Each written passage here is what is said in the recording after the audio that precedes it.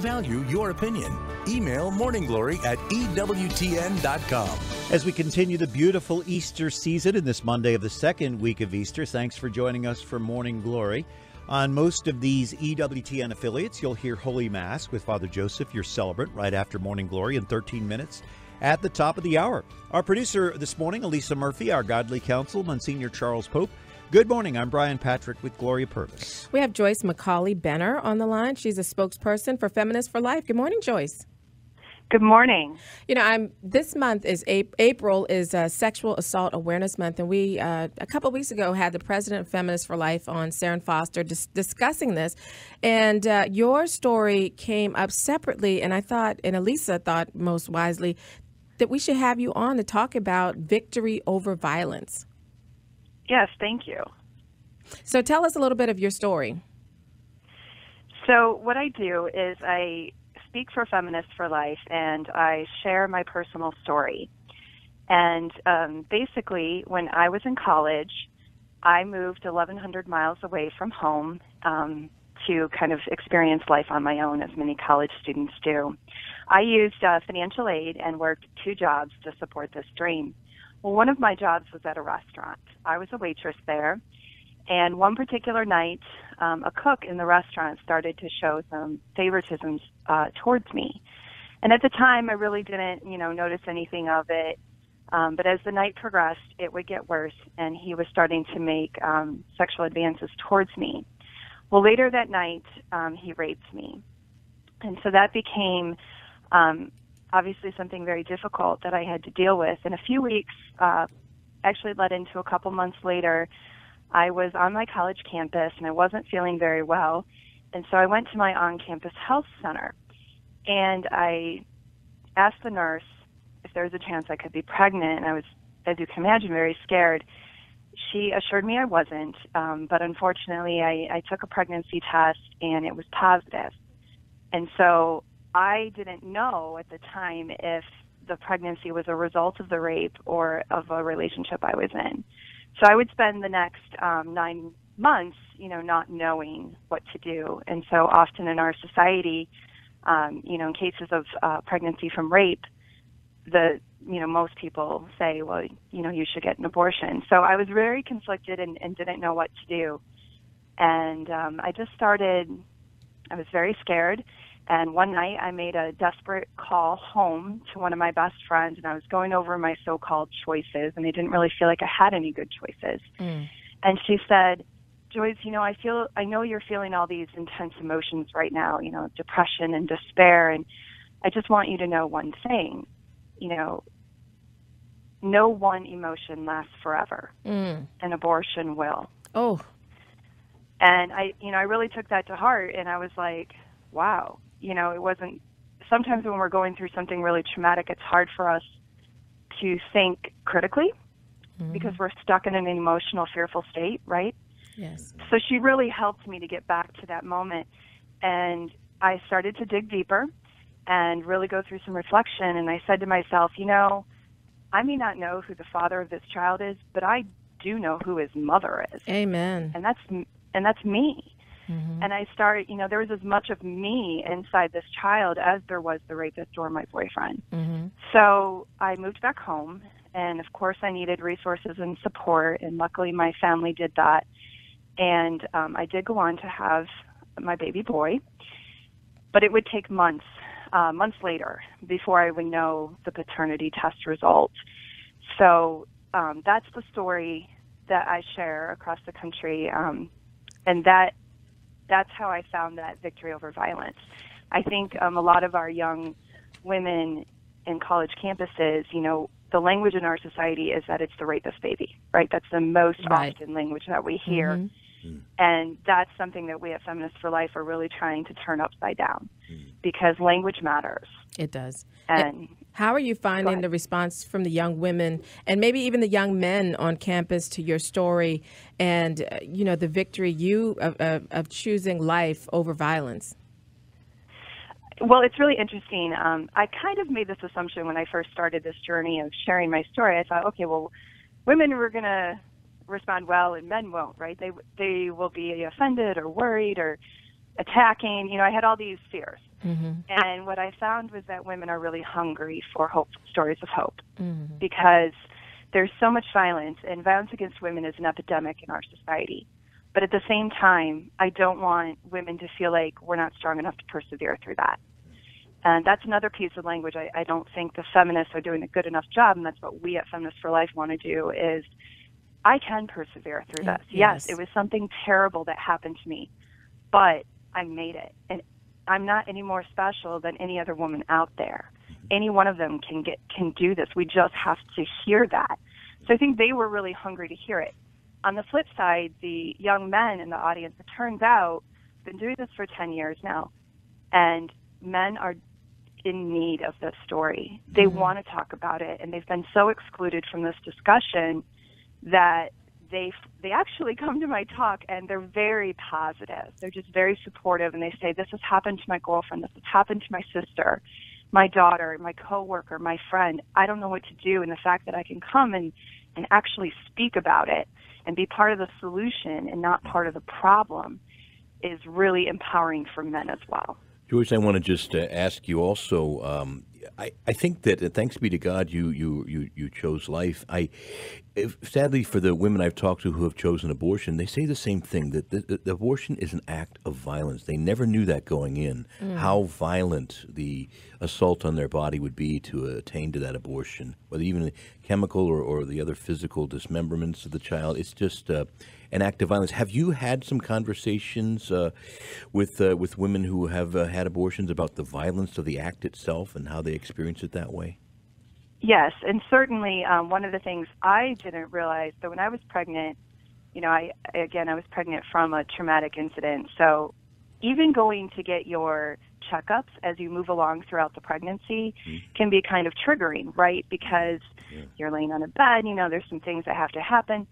And so if even that is triggering, imagine what an abortion is. So I think that's something that we don't tell rape victims, is that, hey, you got to lay in this bed and this terrible thing has to happen to you. And it's like that, like we skip over that, right? Like we don't tell them that it can actually produce a trigger, which means it could put you back in the state of remembering that awful night. Right. Trauma returning. So, could we wrap this up with a real positive thought? Could you just reflect on your son for a moment and the joy that you have of this life? Right. And a lot of people ask me, he's now 17. Wow. He's a normal, you know, I always tell people, you know, people think that, you know, children of rape are going to grow up to be like something crazy. No, he's a normal, happy, healthy, well-adjusted boy, and he was my healing. Amen. He's absolutely my healing. Thank you so much, Joyce McCauley-Benner, spokesperson for Feminists for Life, for calling in and sharing your story of choosing victory over violence. Have a good day. Thank you. You too. 5 till. What does it mean to be born again? We go to today's gospel with Monsignor right after Cat Chat with Elisa Murphy. We heard from Melanie regarding Joyce's victory over violence, and Melanie says, what a testimony, a very strong and brave woman in Christ. We also heard from Allison talking about a big Planned Parenthood protest happening this Saturday. We will be talking about this Friday. And Gloria, she is so happy to have you back. Oh, happy to talk to her. And as we are. So, Monsignor, we are eavesdropping on a deep conversation between a Pharisee named Nicodemus and Jesus. Yeah, and you know, the Lord comes and talks to him about the necessity of being born. Now, there's in the Greek text, little ambiguity. Is he saying born from above or born again? And so Nicodemus is confused. But at the end of the day, to answer your question, Brian, to be born again is to be born from above. That is to say, the old Adam from whom we descended gave us a very flawed and human nature. And God has begun a great repair work, giving us a new soul, a new spirit, a new outlook, new graces, healing, and in abundance. So, again, to be born again is to be born from above, to become now a child of God, not just a child of Adam. Born of the Spirit. Thank you, Monsignor. We always appreciate your good guidance as our godly counsel, and we look forward to having you back next week. Gloria, it's so great to see you this morning. We'll see you in the morning. Yes, you'll see me in the morning, and we're going to have Father Dominic Legg. I get to bother him. I can't. We value your opinion. Email morningglory@EWTN.com. As we continue the beautiful Easter season in this Monday of the second week of Easter, thanks for joining us for Morning Glory. On most of these EWTN affiliates, you'll hear Holy Mass with Father Joseph, your celebrant, right after Morning Glory in 13 minutes at the top of the hour. Our producer this morning, Elisa Murphy, our godly counsel, Monsignor Charles Pope. Good morning. I'm Brian Patrick with Gloria Purvis. We have Joyce McCauley-Benner on the line. She's a spokesperson for Feminists for Life. Good morning, Joyce. Good morning.